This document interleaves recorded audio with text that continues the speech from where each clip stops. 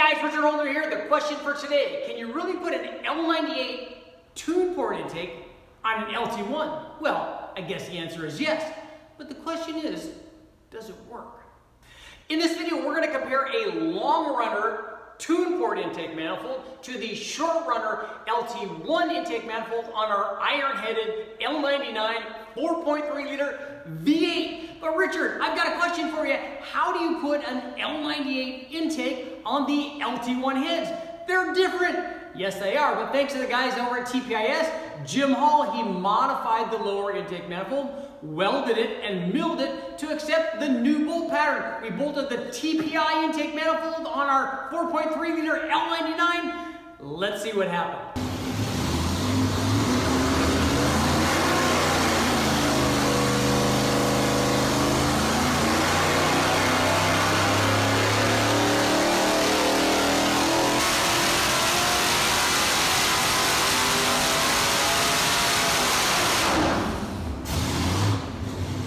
Now that we remove the short runner LT1 intake off of our L99, let's install the tune port.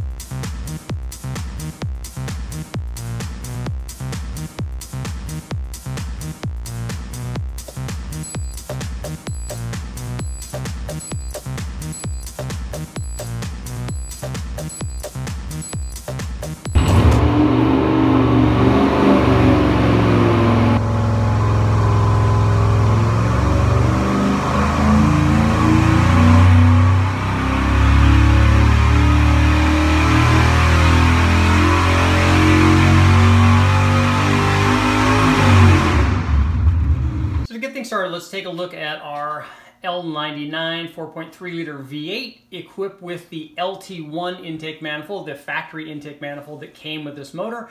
When we ran this, we also ran this with a distributor. I drilled a hole in the back side of it so I could install a distributor just so that it made it easier for us rather than having to reconfigure an EFI system to work with this. So we were able to use the distributor as our trigger and then run it with the Holley, made things kind of simple. So we ran this with a small TPIS cam, actually it's the bigger of the two that they had originally sent. This particular cam was a 410-427 lift split, a 207-214 degree duration split, and a 117 degree lobe separation angle. Now if you haven't taken a look at the previous test, take a look at the playlist on this other guy's stuff. It has the 4.3 liter L99 videos on it. Check it out and you can see what happened. When we put this cam in, we gained a little bit of peak power compared to the smaller cam that we ran, but it basically lost power through most of the curve. So this is not an ideal cam that's in this combination. We're going to try some new ones here coming up in the next couple of videos, but this is not an ideal cam. But we also equipped it with a set of 1/6 roller rockers, which definitely helped in power. And again, you can check out the other video. There's a video where I show you what happened when we added the rockers, but it picked up power. But it had that cam, it had roller rockers, it had the stock iron heads, everything else was stock on it. It had the stock injectors, the stock throttle body. It did have long tube headers in it. They were on 1 3/4, the dyno headers that we always run on these small block motors. And we ran it with 30 degrees of total timing. We varied it from 25 all the way up through 32 and just didn't really see any gain. So 30 seemed to be kind of the sweet spot, both for carbureted and EFI combinations. We obviously dialed in the air fuel. These were 24-pound injectors. We think they were the original ones that came with the LT version. So run in this trim with the LT1 intake manifold, our little 4.3 liter produced 268 horsepower, and you can see a fairly flat torque curve peaking at 252, actually 251.8 foot-pounds of torque. But here's the interesting thing. Here's what happened when we installed the tune port manifold, which is the L98, or obviously they also ran it on the 5 liter version. I think that was the LB9. So we ran a complete tune port setup that the guys from TPIS did for us. They modified the lower manifold, the base, to allow us to run, because they had different bolt patterns to bolt that thing on. That particular intake was used on the conventional small block Chevy heads and not the LT1 heads. So they had to drill and mill and make this thing so that we could adapt it to our LT1 style L99 cylinder heads. So here's what happened when we installed the tune port manifold. Same cam, same headers and everything. And because this is going to be confusing because they all cross at 5252, I'm going to, we'll take a look at these individually. First we'll take a look at the power, and then we'll take a look at the torque curve. So let's start off with the power. These are the power differences between the LT1 intake manifold and the tune port L98 intake manifold in red. You can see the L98 manifold made quite a bit more horsepower, up to about 5,200 RPM. And then the short runner LT1 manifold made more power on out. So in terms of peak power, we had 250 horsepower for the L98 for the TPI stuff, the long runner TPI, and 268 horsepower for the LT1. But through most of the curve, the tune port manifold obviously made more power. But if you're revving this thing out past 5,000 RPM, then the short runner LT1 looks good. Now let's take a look at the torque curve, and that will be a little bit more telling, because that's really why we did this on this 4.3 liter. Let's check out the torque curve. The goal of this test was actually to enhance the torque production or average power production of the smaller 4.3 liter L99, you know, the baby LT1. So what we did was I figured out that I wanted to try to install the tune port manifold on here because of the long runners. They kind of enhanced torque production. I wanted to see how well they performed on the 4.3 liter. Now the thinking was that even though these were long runner manifolds for the L98 or the LB9 combinations, we know that they tend to make peak power at a low RPM. But I was hoping that with the smaller 4.3 liter displacement that they would carry the power out further on the smaller motor and basically make more average power. And we showed you what the power difference was compared to the LT1 intake manifold. But let's take a look at the torque curve now. So this is our LT1. Made 252 foot-pounds. As you can see, it was above 250 from 4,100 out to 5,000 RPM.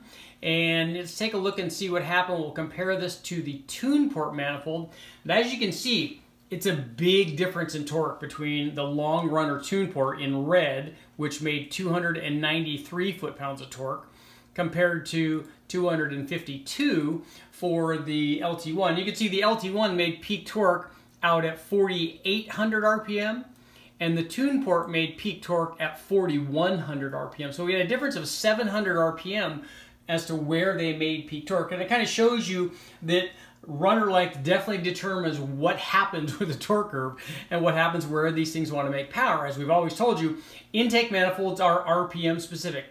The runner length of the intake specifically will help determine where this motor or where the intake manifold wants to optimize power production. You can see obviously from here, the long runner tune port manifold was designed to enhance torque, and that's exactly what it did.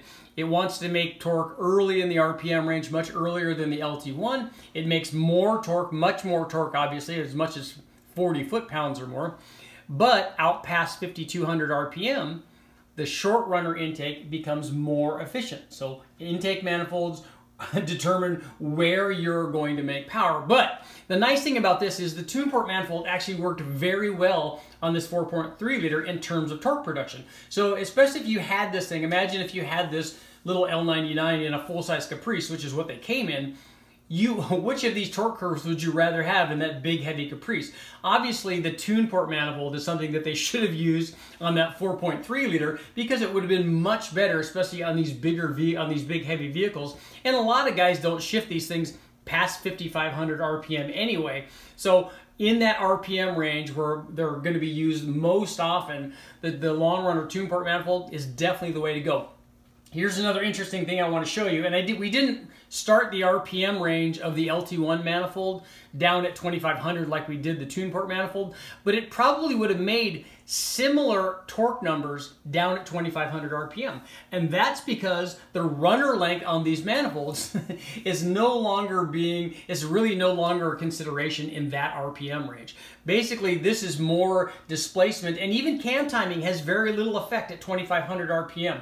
It has a lot more to do with displacement and compression, and you can wiggle that around a little bit. What we would need to do to really make a lot more torque at 2,500 RPM with either of these manifolds is make them super long, even longer than they are in tune port configuration. Like if we added another 4 to 6 inches of runner length, then we could shift this torque curve back this way and enhance torque production here, but it would take a lot of runner length to do that. So now let's take a look and see what happened when we ran our carbureted combination.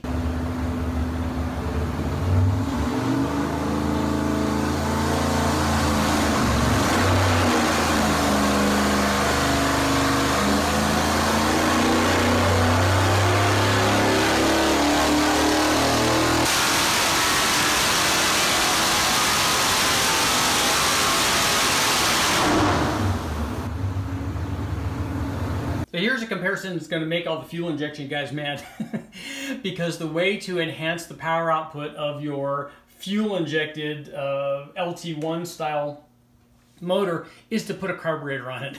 So this is our combination with the LT1 factory intake manifold, 268 horsepower and 252 foot-pounds of torque. Here's what happened when we put the dual plane GM carburetor, a carbureted intake on it, and a 650 Holley.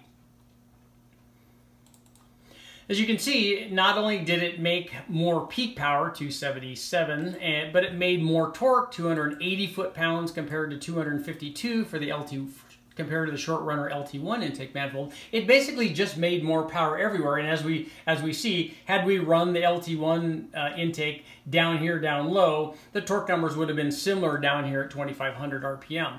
But let's take a look and see how this compares to how the carbureted intake compares to the long runner tune port intake. As you can see, the long runner tune port intake still made more torque, 293 foot-pounds, and made more torque than the carbureted intake up to about 4,800 RPM, but then the carbureted intake made more power after that. So again, it's RPM specific where you want your combination to make peak power. The ideal situation would be to have all of the torque of the long runner manifold and all of the top end power of the carbureted intake, but unfortunately we cannot do that short of doing a dual runner intake manifold. And no, there isn't a camshaft that will allow us to do that, but there are cams that will allow us to make more power with each of these combinations, and that's coming up in another video. Let's get to our conclusion. Okay guys, what did we learn in our comparison between the long runner L98 tune port intake and the short runner LT1 intake? Obviously, runner length matters. It determines where the intake is going to want to optimize power production. On the tune port manifold, the long runners made much more torque down low, but the short runner LT1 made more power on the top end. So there you go. Where do you want to make your power? If I had a Caprice equipped with an L99 4.3 liter, I think I would definitely choose the long runner tune port manifold. Now GM should have offered that combination. They also should have offered the tune port manifold on trucks where everybody wants more torque. But honestly, if I had my choice between the L98 tune port and the LT1 short runner manifold, I think I would choose the third option. That's right, the carbureted induction system from GM Performance Parts. That dual plane intake with a 650 carburetor made more peak power than the short runner LT1 intake manifold. It didn't quite match the torque production of the L98 tune port manifold, but it came close. It made the best average power production. So there you go. If you want to improve the power output of your fuel injected L99, add a carburetor. But don't worry, we're not done. More testing coming up on our tune port L99. We're going to add camshafts, we're going to add ported aluminum heads, and we're going to add boost from a Torque Storm supercharger. So why am I still talking to you guys? Let's get busy.